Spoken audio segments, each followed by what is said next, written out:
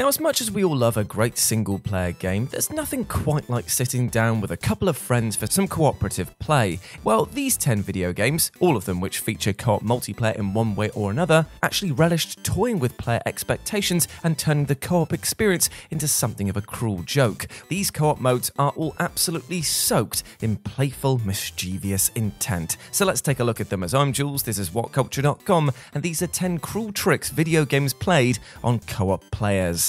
Number 10. Killing off one player's character near the end. Brothers: A Tale of Two Sons.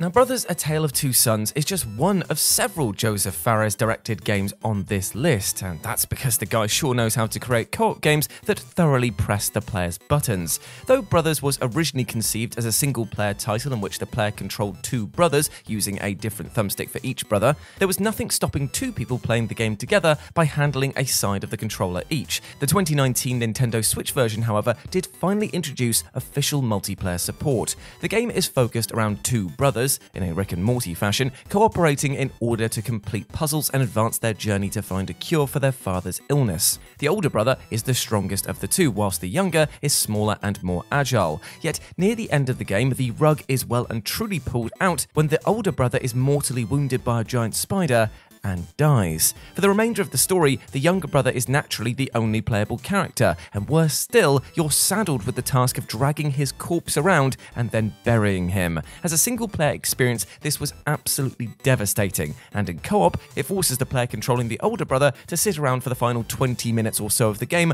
while their friend finishes it. Or for true dramatic effect, they could have just left the room. Number 9. Making players fight over loot. Borderlands 2.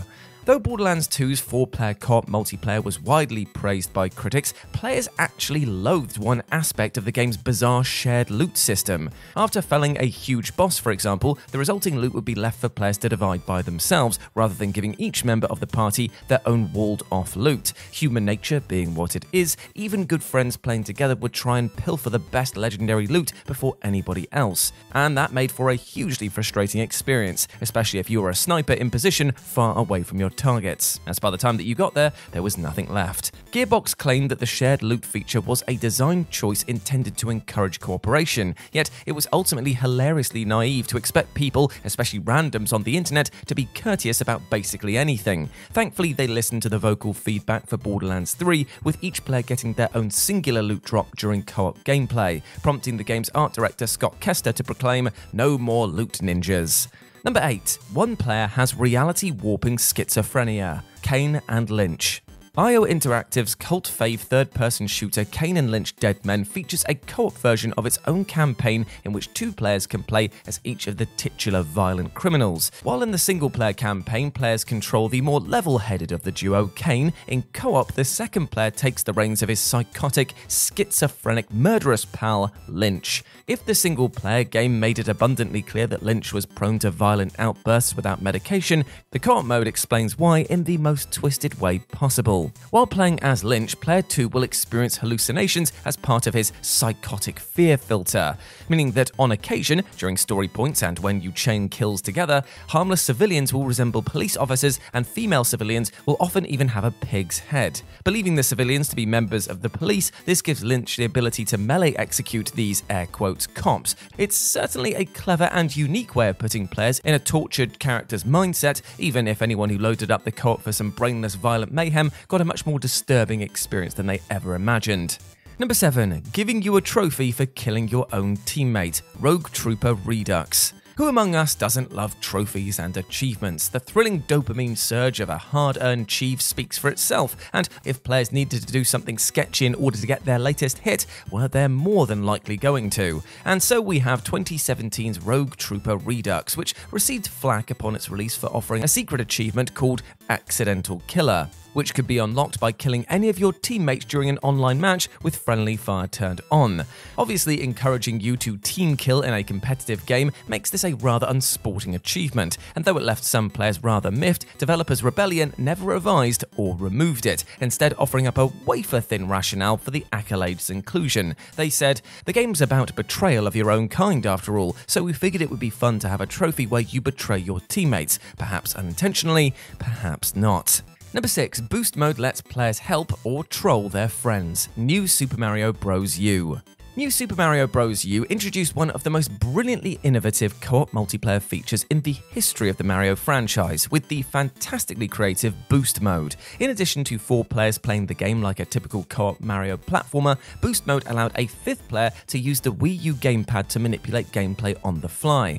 In theory, this would allow the omniscient 5th player to spawn blocks that helped players advance while also disabling enemies. But in reality, many took this opportunity to just screw around with their friends instead. The 5th player could spawn blocks to block their paths, prevent teammates from picking up power-ups, and even manipulate interactive parts of the environment to work against the other players. Sadly, Boost mode was removed for the 2019 Nintendo Switch re-release due to the console's lack of a dedicated gamepad. Number 5. Making you both murder an adorable stuffed elephant. It Takes Two.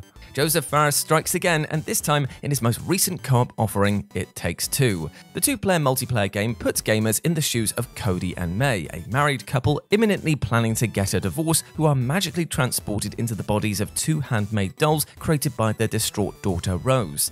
Together, the pair must cooperate in order to complete a series of relationship tests whilst making their way back to Rose. And for the most part, the co-op gameplay is both absurdly entertaining and wonderfully creative, except that is for the following scene. You see, midway through the game, Cody and May reasoned that making Rose cry on them, the very act that turned them into dolls in the first place, possibly would undo the spell, and decide upon one surefire way to wring tears from her eyes. Players are then tasked with teaming up to take down Cutie, Rose's adorable, sweet-voiced stuffed elephant. And when we say take down, we actually mean kill, as the sequence requires players to drag the poor creature over the edge of a cabinet to her doom. Making this act mandatory to progress the story is harsh enough, but the developers clearly relished in making the player feel like absolute garbage, given Cutie's desperate pleas for help throughout this rather prolonged sequence. Number 4. Movie Night mode encourages players to save their own skin. The Dark Pictures Anthology. With the launch of their Until Dawn spin-off series, the Dark Pictures Anthology, Supermassive Games introduced a novel feature called Movie Night. Between 2 and 5 players can take part, with each player controlling a number of characters throughout the story, with the controller simply being passed between the players when the perspective shifts to one of their characters. While in theory the idea is that a group of friends will work together to ensure that all of their characters collectively survive, the Dark Pictures games naturally make it rather difficult to get everybody to the end in one piece. Beyond the split-second QTE sequences, players are regularly forced to make some rather tricky decisions, often having to weigh up whether they want to risk their own character's fate in order to save another. Basically, to stay in the game and not become a passive observer, you're encouraged to keep your own characters alive above all others. And this sometimes requires you to make some decisions which can either cause the death of other characters or at least increase their likelihood. It's quite brilliant, but also very underhanded. Number 3. Grief mode indirectly pits you against others. Call of Duty Black Ops 2. Call of Duty Black Ops 2's Grief mode was an intriguing mashup of co-op and competitive multiplayer that has bafflingly never appeared in a Call of Duty game since. While technically a competitive 4v4 multiplayer mode, the beauty of Grief is that there isn't any way for players to directly harm their opponents on the other side. The goal is simply to outlast the rival team by any means necessary, and because you can't just gun the other side down, you have to get pretty creative about it. You can hinder the other team by blocking paths, refusing to open doors, funneling zombies towards them, and even shooting at them, which while not causing any physical harm will slow their movements to a crawl. It's an hilariously and frankly underappreciated mode which tests the player's capacity for underhanded, trolly tactics in the pursuit of victory, even if the real enemies are still the undead horde. After all, a side can only claim victory if the other team is dead, and at least one member of their own manages to survive the rest of the round. Number 2. Making you fight to the death at the end. A Way Out, Splinter Cell Conviction, and many more.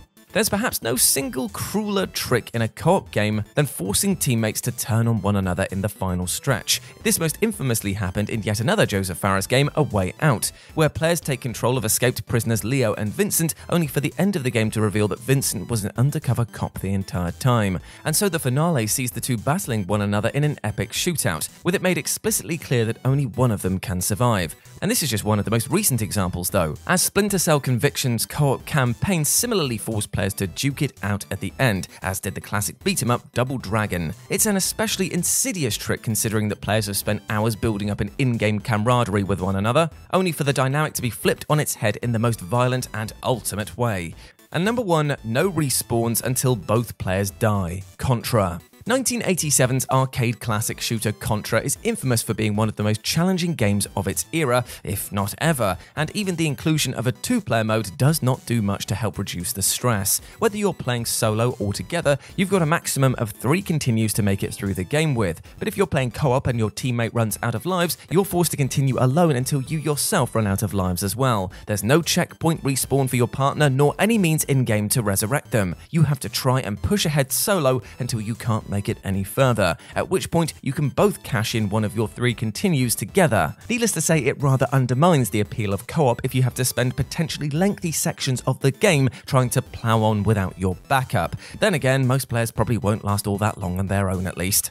And there we go, my friends. Those were 10 cruel tricks video games played on co-op players. I hope that you enjoyed that, and please let me know what you thought about it down in the comment section below. As always, I've been Jules. You can go follow me over on Twitter at RetroJ, but the O is a 0, or you can swing by Instagram where it's the same handle, RetroJ, but the O is a 0. Hope to see you over there. But before I go, I just want to say one thing. Even though we spoke today about co-op games that end up turning you on the people that you are supposed to be working with, in real life, I can only encourage the opposite, that you work together with your neighbor, because at the end of the day, by building bridges instead of burning them, that's pretty much the only way we're going to get through this crazy thing called life, and that is together, my friend. So be kind to yourself, but also treat your neighbor with love as well. Big love to you all, and stay safe out there. As always, I've been Jules. You have been awesome. Never forget that, and I'll speak to you soon. Bye.